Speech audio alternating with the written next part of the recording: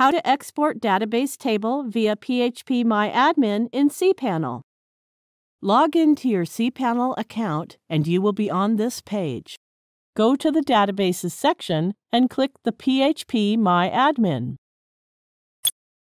On the left sidebar, there are databases. Click on the database you want to export. On the top bar of this window, there are different options available to perform different operations on the database.